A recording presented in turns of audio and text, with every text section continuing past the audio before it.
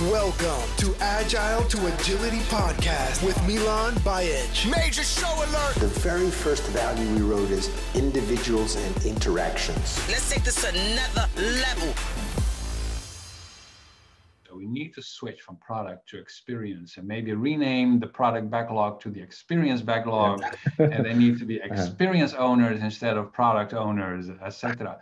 And that makes us more inclusive of the others in the organization, such as finance, marketing, support, who also impact the net promoter score and whatever you have of the customers.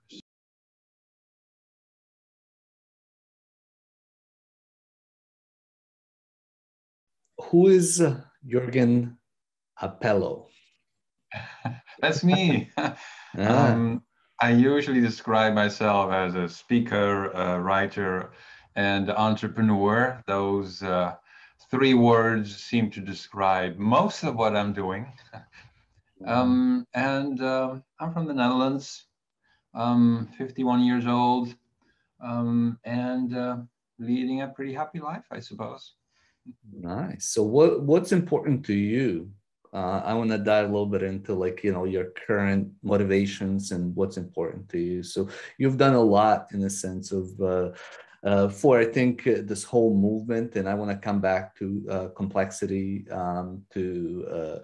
complexity science. But what right now, when you look at your life, when you look at the work environment as well, because I think it's hard to distinguish between our work lives and what we do, and what's important to you? What motivates you currently?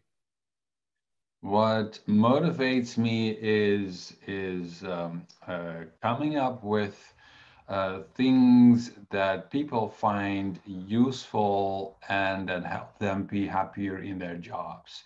That's why I call my company Happy Melly, because it is after a famous billboard here in Rotterdam, where I live, that says Melly Sham hates her job. It's a work of art that has been there in that street for 25 years. And some people wonder, why is Melly Sham hating her job? It doesn't explain. It's just Melly Sham hates her job, with a picture of Melly smiling in the camera, hating her job. And that for me was the inspiration of calling my company Happy Melly, because I want Melly to be happy. Why are people hating their job? They're in the wrong job, or they should change their job. So for me, that's an explanation of what I like doing. And it helps when I discover stuff or invent stuff and describe it in such a way that people say, well, now I finally understand it, or now it is finally useful. I get these compliments every now and then. Like I do the digging around and reading dozens of books, and then people say, wow, thank you for summarizing all of that. Now it has finally become applicable and useful for me. It saves me reading all that other stuff. So yeah, being helpful, helping people be happier in their jobs. That's more or less what I love doing. Why is happiness so important? You've written a book on it too. I mean, it's a pretty basic question, but from your perspective, because most people are not happy at work. Yeah, well, that's a simple and at the same time a deep question, I suppose. I just noticed that I have never done things, at least not for long, that I hated. Right when I finished my studies at the university in Delft, I studied software engineering. All my peers basically disappeared into regular jobs for high-paying consultancy companies or IT companies, whatever. And I thought, nah, doesn't seem interesting to me. That doesn't make me happy to be, as what some people will say, a lone slave, a wage slave, basically. No, I just started my own company, and I became a freelancer, and I started writing courseware, and I did very different things compared to my peers, because that seemed more exciting and was riskier, more uncertain, but I loved it more. And that has always been the case. At every choice I make the choices that make sense to me because they help me be happier in the work that I do. How much does that And have to do with autonomy? Because I have a like similar experience where I started a software development company in college. I started, writing code or designing too in high school. So I've worked like, since I was in high school for myself, but I've also taken pauses where I worked inside the companies, and um, autonomy is a big part for me. Is it the autonomy that makes you happy, or is it other things? Like, what is it for you? it is definitely part of it. I mean, one of the Manage Tirero games or exercises that I created is moving motivators, and freedom is one of the 10 motivators in that exercise. And I have always said that for me, it's at the top. I want my freedom. I want my autonomy Yeah. because I am unhappy if others make the decisions for me, like what project I am supposed to work on and things like that. That never interested me. Even when I was CIO for a good number of years, then I was not at all interested in working on projects for customers. Mhm. I was very interested in working on improving our own processes as a company and helping the developers have more enjoyable jobs and basically inward looking in the company, because then I could choose my own work. Basically, I could choose what I wanted to improve next. And I was not interested in something that somebody else handed me and said, well, I want this e-commerce website. And okay, whatever. That's your problem, not mine. Yeah. So yeah, autonomy is a big one for me, definitely. It is part of what I like doing. But also, I'm a very curious person. I am now preparing for a new workshop that I will start giving in the autumn. And I love the research. I just love digging into articles and books and drawing connections between things Mhm. and then coming up with new insights and then think, oh, this is something that I need to add to the workshop because I think this is new.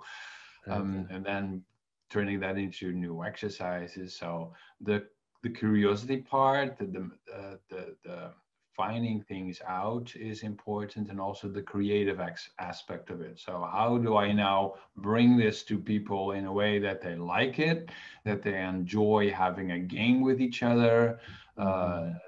doing an exercise, etc. So yeah, freedom is one part, but also curiosity and creativity. Those combined basically make my job. And I'm assuming that result of understanding that what you're doing and creating is actually helping others is very motivating as a satisfaction too. For sure, yeah. I was last example. I was in Iran 3 weeks ago, which was an amazing trip in itself, by the way. Mhm. And someone, I had coffee with someone who showed me around the city a bit and said, "Well, I just wanted to thank you for the workshop I did with you 7 years ago." He was in my workshop in Turkey back then. I said, Mhm. "And thanks to you, I quit my job because I hated it." And then I started my own company, and now he was CEO of a company of 70 people. And he Mhm. said that would never have happened if I had not met you and just decided, okay, this apparently I need to quit my job because this is not making me happy, and that makes me feel so good. I mean, I didn't know. I was completely unaware of this person somewhere on the other side of the planet apparently being influenced by my workshop, and I have similar stories from people reading my books. So that's super cool. That makes my day when someone shares an example like that. I heard coffee makes your day too, and given that you were in Turkey and in Iran, I'm assuming you tried the Turkish coffee, and what's your favorite coffee? Just more on the personal side, because I heard that you do take your coffee seriously, like it's Yeah, not. yeah, yeah, yeah. Well, to be honest, I like the kind of coffee that other people may not refer to really as coffee because I want it with a lot of milk. So I like my lattes and my cappuccinos things like that. I don't drink straight coffee. That's not my thing. And for some coffee connoisseurs, that would be spoiling the coffee. My God, you throw milk in there. Are you insane? Yeah, sorry, that's how I like it. Yeah. Yeah. I used to be like that. And then I don't know, it's been like 10 plus years. I switched and I only drink black coffee. Up here in New England, like Dunkin' Donuts, again, some people wouldn't consider it coffee either, similar to, but I used to like that. But now it's all dark stuff. And I joke around like Turkish coffee is still I was born in Sarajevo. So like that whole Balkans area is Makes sense. impacted by that. Yeah. Were you surprised by the reaction? I mean, you talked about like, the gratification of, putting something out there that you've researched, that you put your own thoughts on it, like with the Management 3.0 and like just how much receptive the community and everybody was. Were you surprised by that? Like, what was your initial, I know it's been years, but what was your initial reaction to that? To be honest, yes, I am still surprised Yeah. that it took off that well. I can rationally explain it because, as I said, I love the research. I love the digging around and seeing connections between things. Actually, this is interesting at the personal level. When I was 11 years old, I got this advice from the teacher back then, like all kids at that age got before they went to high school, what the teachers at the time thought the area where I was supposed to find my job. And apparently my teacher at that time noticed that I loved analyzing stuff. So he said, maybe you should become an analyst or whatever. I had no idea what an analyst was. I didn't know what analysts did. Yeah. But apparently I liked solving problems and checking things out to see how they worked.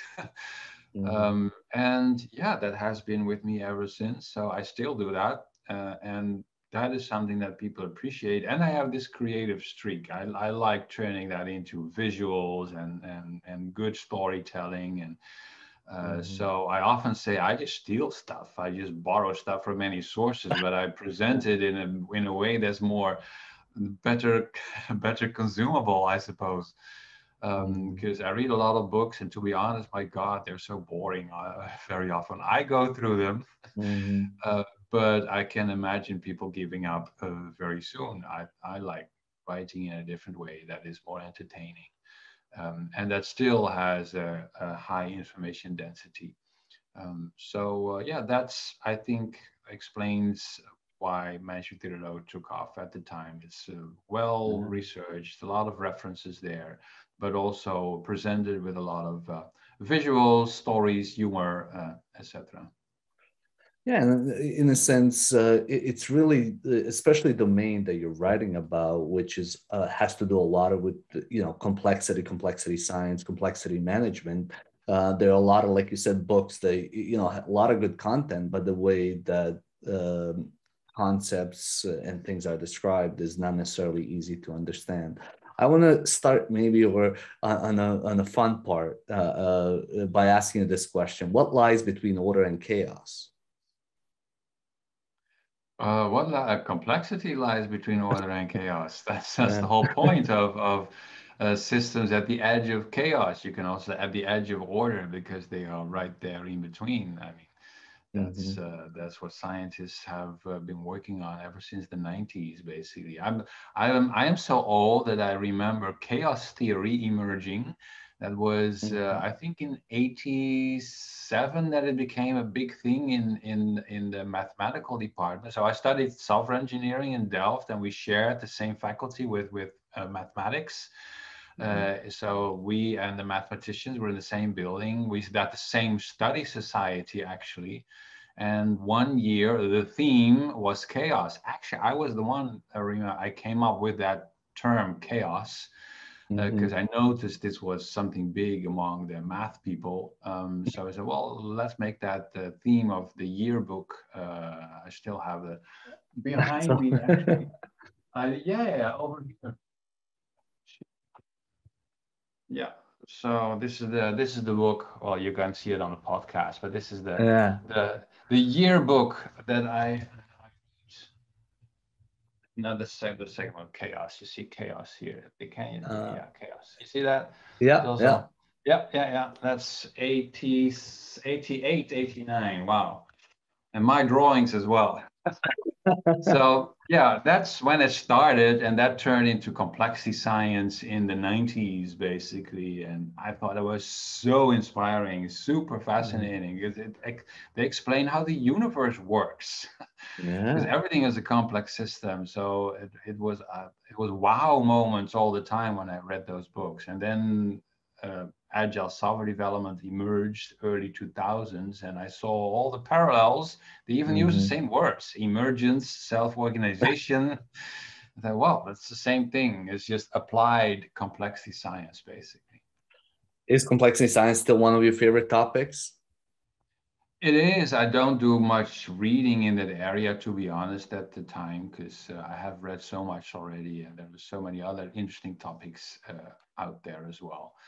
Mhm. And the science doesn't change that much. I mean, it's just the way the world works. I now get the basic concepts. I'm not an expert by far, but I know what Mhm. fitness landscapes are, and reflexivity and emergence and all that. So don't need to read more about it. When it comes to management, when it comes to agile movement, a lot of like people that have started, people that are more experienced understand, like you said, we've taken these complexity science, complexity management ideas, um, put agile, we tend to put agile in everything, right? Like it's just like, uh, what is your take on how much is a common knowledge around complexity management and complexity science in the agile and management circles? Not much. Do you think it's um, improving, or do you think the awareness is? Maybe it's not really advanced, to be uh, honest. I'm not an advanced thinker by any stretch of the imagination. Don't get me wrong. So, but in the land of the blind, the one with one eye sees most. um, uh, so, but I am sometimes, yeah, a little bit skeptical and critical of how other people approach things, because I find that there is no complexity mindset behind it. I'll give you a concrete example. I just discussed that a couple of days ago again. There's often this suggestion that you should not reward individuals in the Agile community, that instead you should reward teams, because if mhm, you reward individuals, then the problem is that people are going to compete on teams. There's mhm, plenty of evidence for that. I totally understand that suggestion. But what people apparently don't seem to understand is when you reward teams, you get exactly the same thing, only one level higher. Then the teams are going to compete with each other. I mean, it's not that difficult to understand this, right? mhm. You didn't solve the problem, you moved it one level up. It's like Exactly. not cleaning your house, but just swiping the dirt under the carpet. The dirt is still there, it's just in a different place. So now the teams are going to compete with each other. How do you solve that? Well, maybe we should not reward teams, we should reward the departments. All right, congratulations, you moved the problem yet another level up. You're Uh, not solving the problem. This is for me an example of someone who is not thinking as a systems thinker. It's not a mhm. complexity mindset, to be honest. Well, even systems thinking, I was talking to Dave Snowden and he was shedding all over systems thinking. And I think, for several reasons, but I think, one of them is that even systems thinking is misunderstood. And everybody Mhm. talks about systems thinking, but it's not just physical systems, right? It's social systems. There's many different ways of looking at systems. And I think, the people, a lot of times people look at systems as just the physical ones. To come back to this topic of complexity and maybe even systems thinking, in what ways are the teams and organizations like living systems? Because living systems are complex adaptive systems, right? Yeah. So how are organizations, because we have metaphors, we compare organizations to machines, to this and that is, not necessarily a complex adaptive system. Mm-hmm. So in what ways are organizations more like adaptive complex systems? Well, because like all those other complex systems, they consist of parts. They are the people whose performance depends on the interactions with all the other parts around them. So I very much agree with the idea that you cannot really measure an individual person's performance. The performance of the person depends on their relationships with the parts around them, the interactions with the others. Google has proven this already with their research a number of years ago, that most of the performance is in the relationships between people and the dynamics of the group, and not so much in the individual person. That's totally in line with complexity science. And that also explains that you don't simply solve the problem of rewarding people by moving it one level up, because teams also communicate with each other and are in relationship with each other in the organization. There is a reward system in complex systems. The parts are rewarded. They are rewarded for contributing to the other parts around them. So, excuse me. So in the glass of water. So the performance of an individual part needs to be measured in terms of how well has it contributed to the others. So basically, that's what 360-degree evaluations do in a way, right? Where everyone that a person has been working with decide with each other on how much value that person has contributed to those relationships. So there still needs to be an individual reward, but that reward needs to be decided by all the parts around that that individual. And that is how complex systems work. There are always reward systems. In any complex adaptive system, there are reward systems. Yes, the parts are rewarded, but the reward depends on the relationships between the others, and not by some manager who is handling everything. And then you have solved the problem, because this is fractal. This also applies to teams and departments, basically. Well, that's the thing. And I want to explore this a little bit more, because it also, when it comes to organizations setting goals or purpose, a lot of times one size fits all. But if we go back to, just understanding people, understanding complexity, there's multiple levels of how we look at the purpose, how we look at the goals, how we look at rewards, and how we incentivize. And if we look at the bigger organization, it's not really set up or architected to be coming back to this is organizations and evolving systems. Our organizations are not set up to deal with complexity.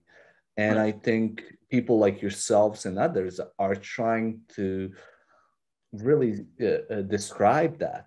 And that's really what underneath all of your approaches, description, that's really, a lot of times what you're saying. And yet we still see many organizations not fully understanding the design, architecture, policies, including some of these goals. So how do you go about helping organizations deal with this? Well, good question. I noticed that organizations need patterns to be copied, examples from others. That's why solutions, quote unquote, like SAFe and Spotify model and others are so popular, because they give organizations something to copy and try out and adapt to their own context. And there's nothing wrong with that, as long as you understand that what works for others doesn't necessarily work for you, but at least you have a starting point for experimentation. Maybe So let's pause there. I think there's something there that you said that I want to explore a little bit more. As long as you understand that it's a point for experimentation. And yeah, I think that's not how it's understood. That's not how it's sold, right? yes, yeah, yeah, It's sold totally. as the solution. And, Yeah. uh, Yeah, yeah, it will literally, the SAFe website has these implementation roadmaps, like literally the word mhm, implementation, as if you're rolling out some software product that needs to be installed in the yeah, organization. So the terminology is somewhat worrying. mhm, Fortunately, there are smart people out there and good coaches and consultants that know how to go about using these frameworks and toolboxes in a smart way, disregarding the implementation approach, but just more with an approach where you treat the framework as a toolbox of good ideas that you could apply individually, perhaps. Yeah, that's the starting point. You need to see it as an experiment, but that is also how complex systems work. It is. I described that I think in the last chapter of Measure 3.0. There are different ways that organisms evolve, and the horizontal gene transfer is one of the most successful ways in the biosphere. That's basically organisms flinging DNA around and picking it up from others. That's what bacteria do. yeah, By the way, they just copy parts and from each other. Oh, this seems like a cool piece of DNA. Give me that. yeah. See what it does for me. Oops, that didn't work out well. I'll try something else. So horizontal gene transfer is a big thing in the biosphere. Actually, what humans do, we call that sex, is Yeah. a rather special case in the biosphere. There's a very complicated way of mixing two strands of DNA. So just But sharing is it preferences. more like lean and agile? And now how agile is emerging, like in other, would you call that linear, where like it was adopted in, manufacturing and mass production? Now that was applied to knowledge work that has more complexity to it, perhaps. Would that be a linear? Um, I think the principles of lean have applied very well to manufacturing, of course, but there was the context of knowing what the end result had to be, because Yeah. it was all about optimization at the Toyota um, manufacturing plants. They knew what car had to be created. They just wanted to be flexible so that they could change things fast, because yes, customer requirements changed and demand changed all the time.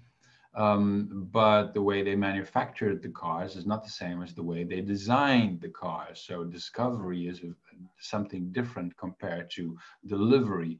And Correct. then we What I meant more is like this almost like what you described earlier is borrowing these ideas from lean, applying them to the context of agile and more software development. Would that be more of that horizontal gene sharing or maybe I misunderstood? Yes, no, no, no. Yeah, Yeah. yeah. So indeed, that is horizontal copying from one domain to the other. But as I Yeah. said, the context is different, because in manufacturing, you know what the end result is, and in software development, you don't, because the Mhm, whole point of software is that you make each piece only once. That's mhm, because it's a lot of it is discovery. mhm. And that means that the principles apply, but the practices are very different.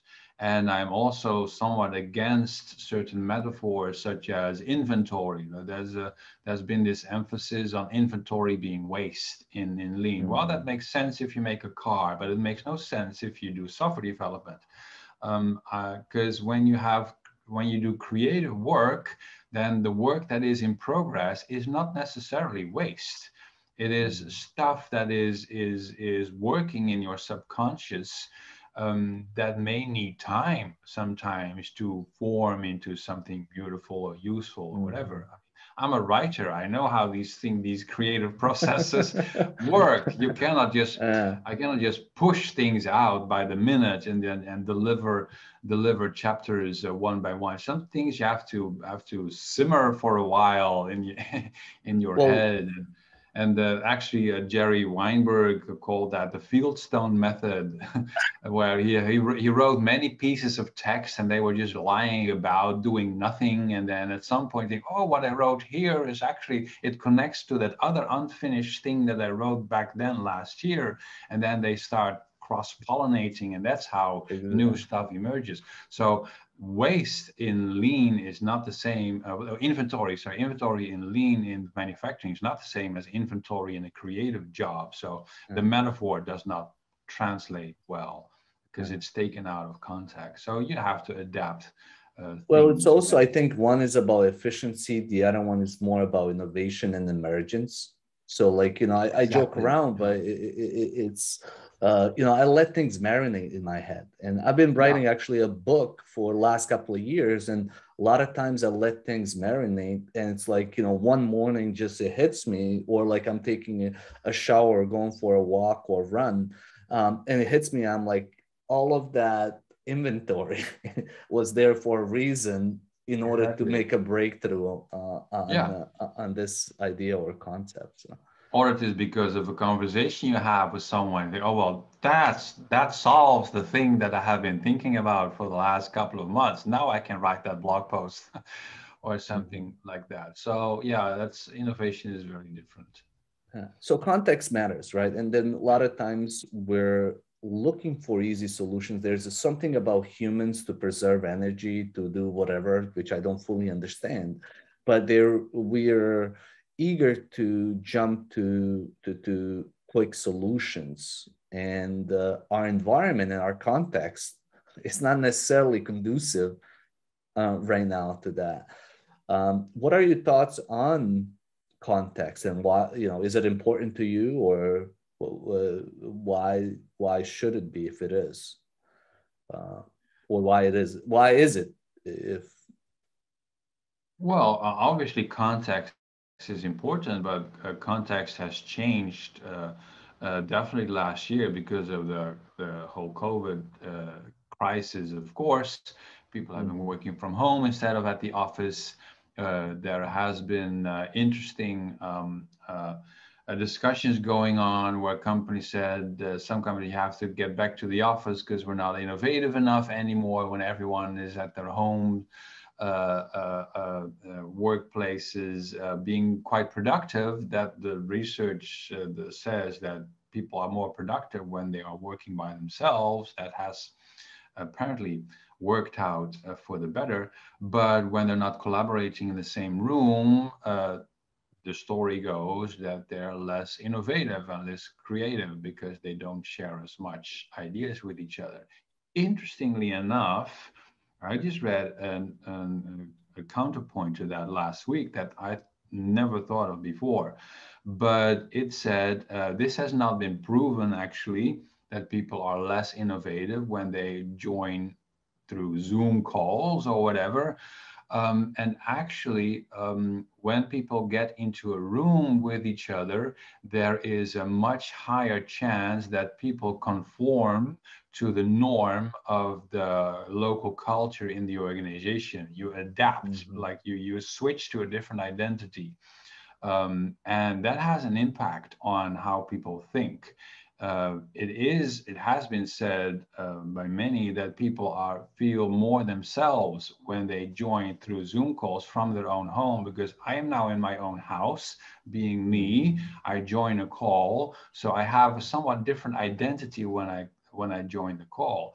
And you can say, well, this is actually good for brainstorming discussions, because you make it easier for people to bring their different perspectives, to bring their different personalities to problem solving. Because if you take them out of their own context, out of their own homes, you put them into an office, they're going to switch identity, and suddenly groupthink emerges that you may not have wanted.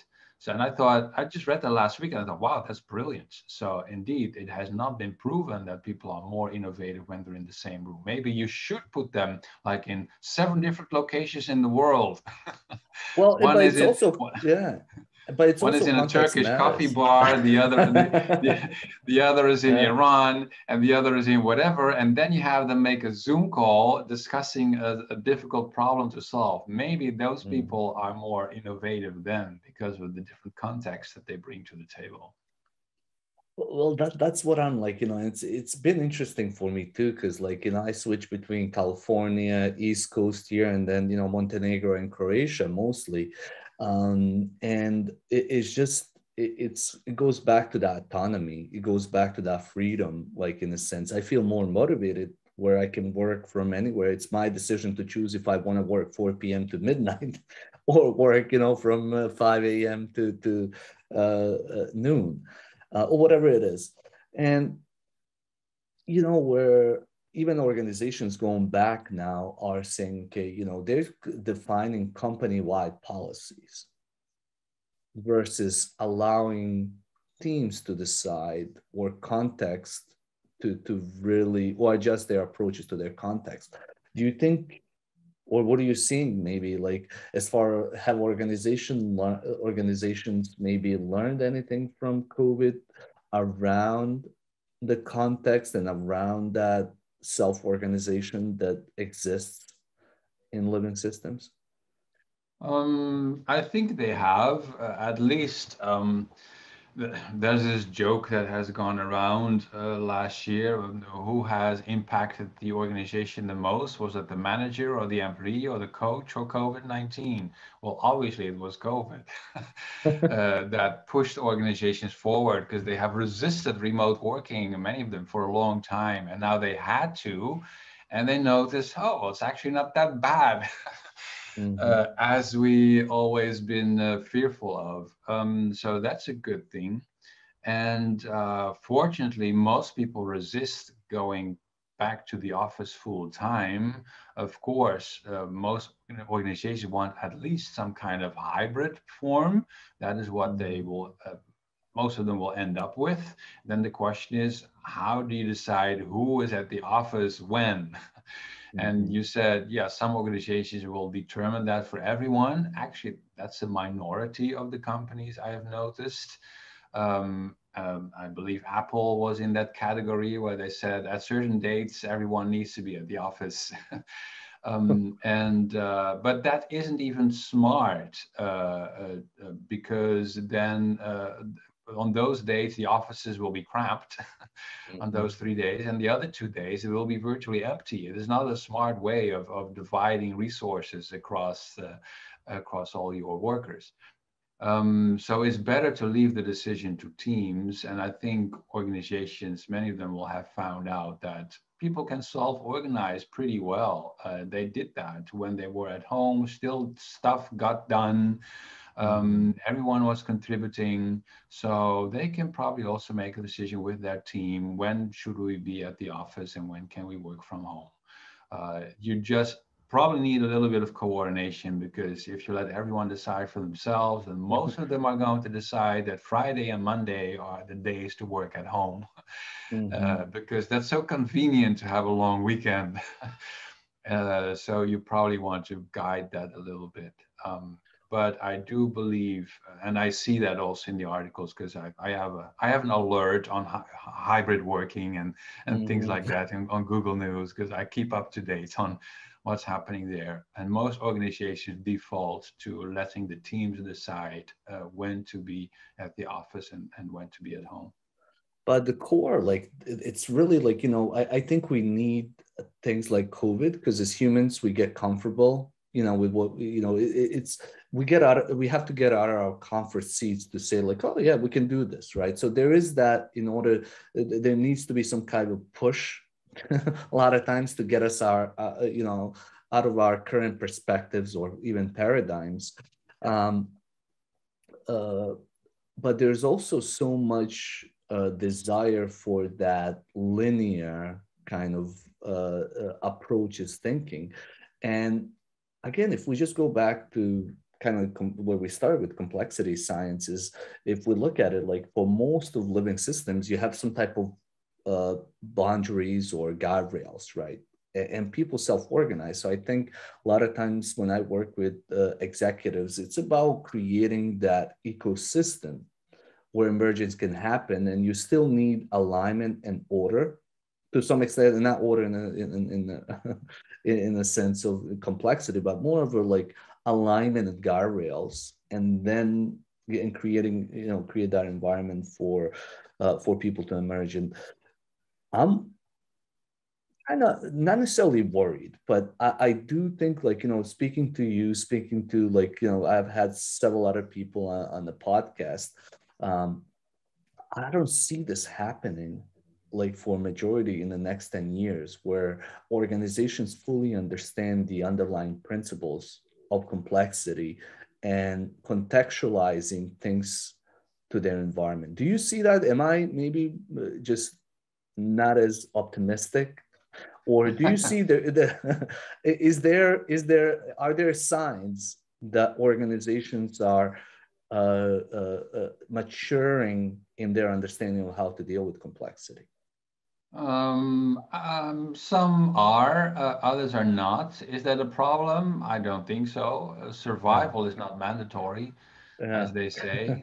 I don't care if some organizations don't make it and die in the next decade, whatever.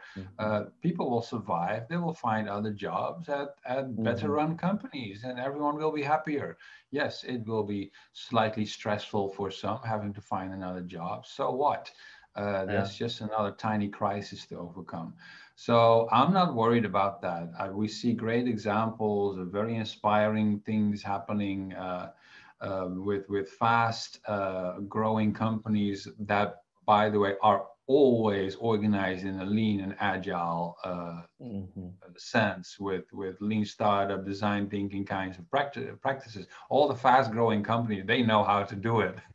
I just finished the book about Netflix by Reed Hastings, No Rules Rules. Super interesting how they set it all up. As you see it agile all the way, basically, and how they do that. And they have disrupted their industry, and they force their competitors to adopt similar kinds of approaches. Otherwise, they would go out of business. You see the same in every industry. Tesla has disrupted the car industry, so leaving Volkswagen and others scrambling to catch up and modernize their software development departments. That's a good thing, because it means that people like me get invites and to do workshops and presentations and everything that keeps me in business as well.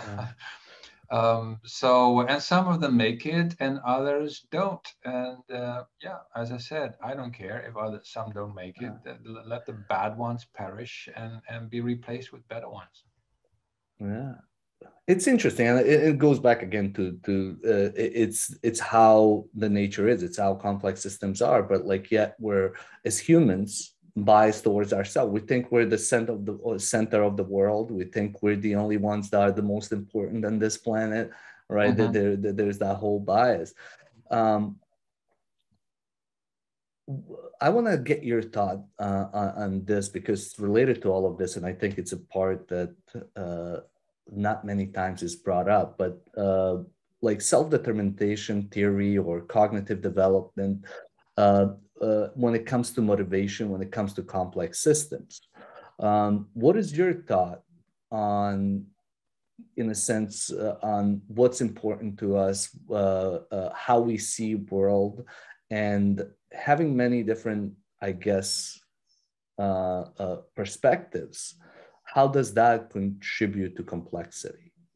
And I don't know how familiar you are with self-determination theory. I saw you talk about it a little bit, how desires differ and how structure, but I don't know if you want to maybe just expand on that a little bit, because I think that's really important from my perspective to this whole. Well, Sure. Well, there are a number of theory. Indeed, self-determination research or theory is one of many that One I of them. refer to Exactly. in my work. And for me, those human desires, self-actualization and freedom and social connectedness and whatever, you have a number of categories. They all emerged through um, uh, the biological processes of survival of the fittest. That's the Mhm. foundation of how the biosphere around us works. And at some point, this has resulted in humans as a byproduct of whatever else happened in the biosphere. We're just an accident, a fortunate accident for us. Yeah, from our To perspective, not fortunate from if you look at some of the well, other species. yeah, yeah. Well, I sometimes say humans for planet Earth are just like a bad rash. It's this annoying phase, like this annoying itch Uh, that at some point you will probably get rid of, mhm, because we don't mean much on a geological scale, to be honest. And mhm. also, okay, we're starting to mean a little bit in terms of the footprint and the biomass, but still, I think Atlantic krill still outcompete us in terms of biomass on this planet. There's more Atlantic krill out there than human The beings, humor, yeah. and ants also outpace us 10 to 1. So we're unimportant in that sense. Mhm, And we human beings, we have, because of our biological needs, etc., we have this, on the one hand, we have this need for freedom, but on the other hand, also this need for social relatedness, and sometimes those are compete with each other, etc., etc. And all of that is really fascinating when you stick to the human perspective. And of course, I do that as well with my work and my presentations. I want to help humans be happy, because that fascinates me, and it also gets me paid, which is mhm. important because I have a life to live as well. But when I go to that higher level, I sometimes think it's all irrelevant. Mhm. Because you get to that philosophical level of what are human beings doing here in the world? Yeah, we're making a little bit of a mess of it, causing a sixth extinction. Well, planet Earth has survived the previous five, so it will Uh, probably survive this one as well. mhm. One of my favorite fragments, I think I included in one of my books that I got from a science article, was many billions of years ago. No, that was just 3 billion years ago. There was this new gas that emerged that was highly toxic, and it wiped out like 95% of all species. It was Uh. amazing. And we call that oxygen. That gives us, that's an interesting perspective, isn't it? It was just an Uh, accidental byproduct of plants who mhm. emitted oxygen as a waste, as a product into the atmosphere, and it killed 95%. We never punished plants for that, Yeah. wiping out so many other species with their waste. I love that kind of thinking. So we're not as bad as plants yet in what we have done to the world. Let's hope it doesn't always get that, also doesn't get that bad. But it's nice to have a relativistic perspective on things every now and then. Well, if we bring this back to the organization to teams, right?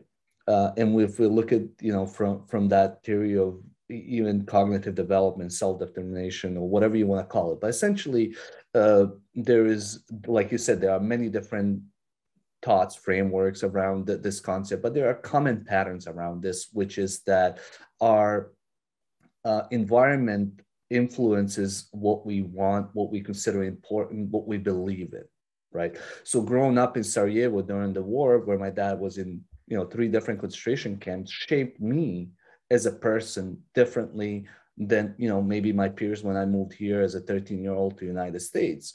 I had different beliefs grown up in that culture, going through that experience, versus people or kids my age. So fast forward to where Milan is now a professional working, it's going to be different to motivate me as a person versus somebody else that grew up in New England or in California or whatever it is. So a lot of times there's one size fits all when it comes to motivating, leading people, and we don't take into consideration that context of their beliefs, their values. How do you go? Because that's like, when we talk about systems and when we talk about, physical systems is one thing. When we talk about social systems and how we interact, relationships, and what's driving that, that's more of a softer side, human systems. How do you see that human side, human systems, and how it ties to the living systems in the context of organizations and culture? Well, it's one of the things that's still that struck me when I read one of the complexity science books that really was an eye opener to me was that I don't know who it was who wrote it. It was like there is no such thing as freedom. He said, because you only exist thanks to the environment that has produced you and that sustains you and that nurtures you until the environment decides that it's time for you to go. That is not freedom, right? I depend on oxygen. I depend on parents having birthed me. I depend on so many things that my freedom is a figment of my imagination. That was an eye opener to me, because I've always that my freedom is so important to me, and that was for me like obvious that it would also be important to everyone else around me. But apparently it's not. And it made me understand other cultures a little bit better, where they have less emphasis on freedom and more on relatedness and social cohesion, for example. I was not able to criticize that as much anymore because of reading that complexity perspective. Is that, hey, your sense of freedom, yeah, that's just your personal illusion. Be happy with it. But actually, there is no such thing, because everything depends on everything else. And in a way, I thought it was beautiful. But also explained to me that my feeling of freedom, yes, that has also been fed to me by my environment. Just the concept of freedom is something that I received from the environment on which I depend. So it's ridiculous to think that I invented it or something, right? So all these memes, as Richard Dawkins famously came up with many years ago, they influence us, and your background is obviously very different from mine. I'm Dutch, so that also means that I behave in a way that is similar to other Dutch people. I might think I am autonomous, but I am almost copy pastable across across the country, because there are many people like me here in this in this part of the world who think in the same way and behave in a similar way. That makes me not really autonomous, does it? Because I am just a result of my environment, and I need to accept that as a human being. And the same in organizations. The people form the organization, but the organization also forms the people. It goes in two directions. That's called reflexivity in complexity science. They depend on each other. So the mindset of the people, hopefully an agile mindset, growth mindset, will inform the organization's culture. But it's the same the other way around. The culture in an organization will shape the people working there, and hopefully that is a positive, virtuous circle. But in some environments, it's a bad, a vicious circle that you get. And then maybe it's time to get out of there. We go back to where we started. Some people are happier when they just quit their jobs, and some systems you can only get rid of by letting them die, because you cannot break that vicious circle. You just have to let it Move die. on. Yeah. Yeah, move on, get the parts out of that environment, put them somewhere else, so that they can grow something new. Yeah, I was going to say, so something else can emerge. So maybe as a last question, which ties to all of this, is, we put, term agile on, dealing with complexity. You've called it, management 3.0, but really we're talking about same thing, which is how do we deal with, complexity that we're increasing complexity that we're learning. So what do you think is going to emerge from this? I see a new paradigm emerging. I don't know if you see that, but something's going to emerge from this sooner or later. Over the last 20 years. Do you think what is it? Do you think, what would management 4.0 look like, or what would the new paradigm look like if we look at the environment currently and what we're dealing with? Well, a number of things are happening. First of all, the obvious one is hybrid workplaces. That is a quite practical thing that we need to solve in the next year or so. That's going to change how we work. But at another level, I have noticed we made this really good switch or transition in many organizations from projects to products, which is good. You need to be responsible for the entire life cycle of a product, and not just from one handover to the other. That's done. Many organizations have accepted that, but I think we're not there yet. There's still a handover happening in organizations between those who make a product and those who provide all the other communication around it, which is finance, marketing, customer support, etc., etc.